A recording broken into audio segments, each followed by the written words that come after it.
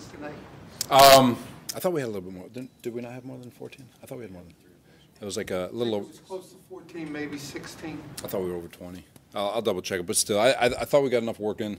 The objective was to go out there, get our O-line together for the first time, and just go and execute the best way we know. I felt like they moved the ball well.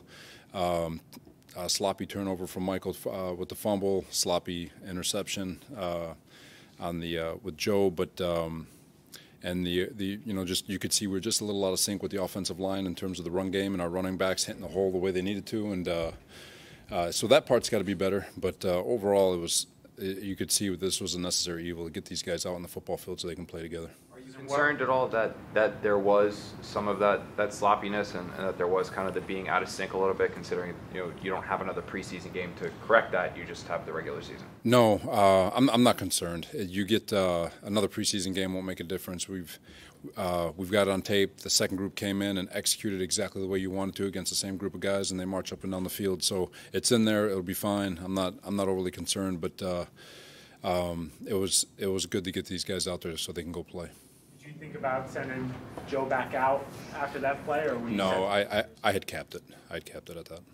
The competitive spirit wanted to send him out again, but had to think better. What did you think of Mims' performance? I thought he was gritty. He was gritty. We ran out of receivers there at the end, and he fought all the way through. Took every single snap that he needed to take.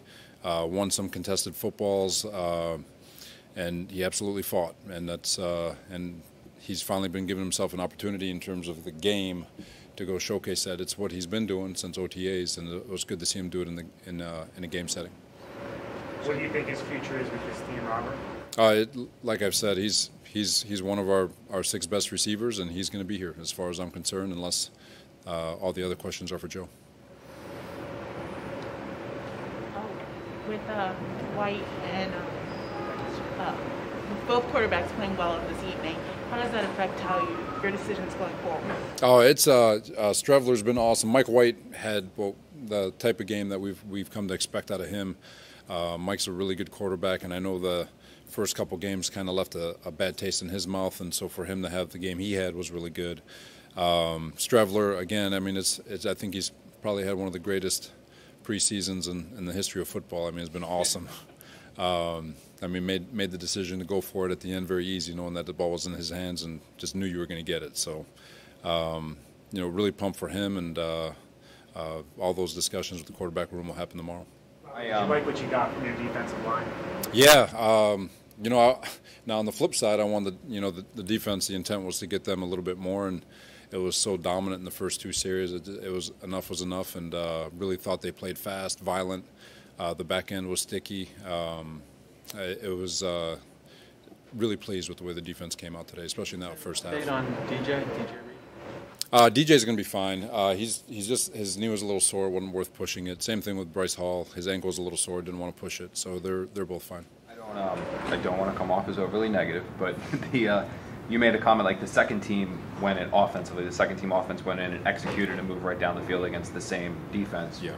Well, the second team's not going to start against the Ravens. It's going to be the first team. So when the first team doesn't execute it and the second team does execute it, I mean, where's the disconnect? No, it's the first time this group has been out there, those 5. And there is no excuses. The mindset, the mentality, the physicality, all of it needs to get better. But at the same time, I'm not discouraged. We have a really good group of guys, and there's no doubt that they'll get to where they need to go. But it was, if anything, it's a good little wake-up call. Get yourselves moving. Robert, I know you don't want to see anyone get hurt, but the Clemens playing as violent as he did in the hit on Tyrod, it's a clean hit.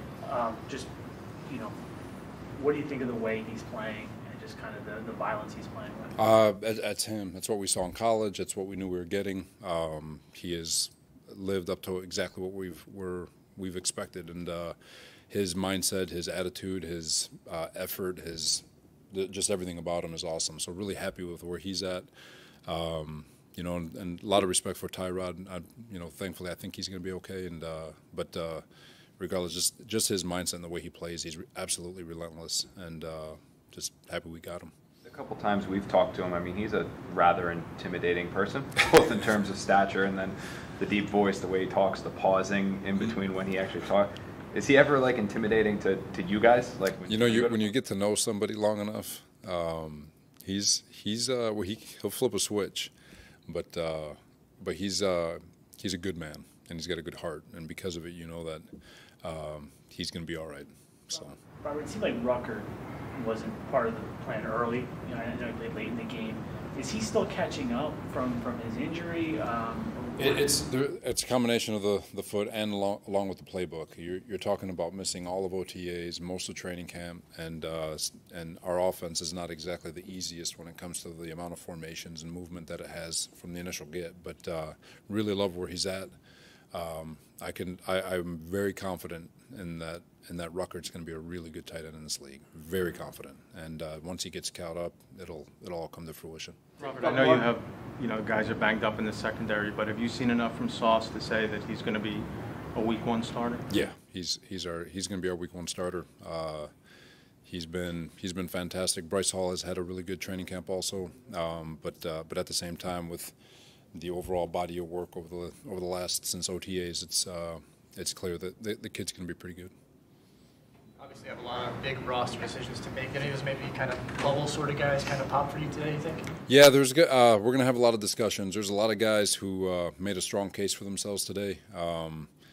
Really excited to get to the tape and just kind of iron it out. And we've got a cool roster. There's going to be a lot of guys that may not be here that I'm very confident will end up on someone else's 53-man roster, and Joe and his staff has done a really, really good job of building a really good 90-man roster. And now, obviously, we're down to 80, but it's going to be fun to kind of see how this works out over the next couple of days. But really confident about the locker room and the guys, and that there's a lot of guys in there that have not played their last down in the NFL. It's pretty cool. It's going to be cool to see how this all shakes out.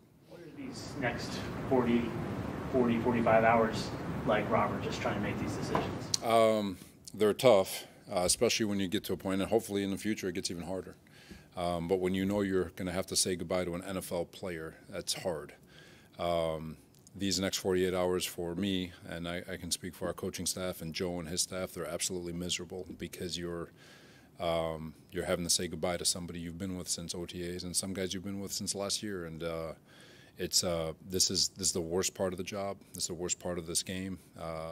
But it's one of those necessary evils. But there's going to be some heated discussions, especially with some of those rooms. Is this a testament, I guess, a little bit to Joe and you and the way you guys have built out this roster, that I assume when time comes to fill out the practice squad, you're talking about cutting NFL players. I mean, you're going to want to bring your own back home as opposed to go and pick the carcass of other teams that maybe in the past been more successful. No, 100%, especially since the practice squad rosters are so much bigger than they were in the past. Joe and his staff, they're so detailed in how and so adamant about communication and making sure that everything is collaborative, and he's so decisive, and they're so we're all in lockstep with exactly what we're all looking for, and so credit to him and his staff and what he's been able to bring here from a 90-man roster standpoint, and it's just continue to build it. You'd love to get 19 of our own. I think it's not, or 16 of our own. I'm sorry. For practice squad, it's almost like added depth because you know that they're all NFL players and they can play. But again, we'll see how it all shakes out with the waiver wires and all that stuff. So. Good. Thank you. All right. Thanks, guys.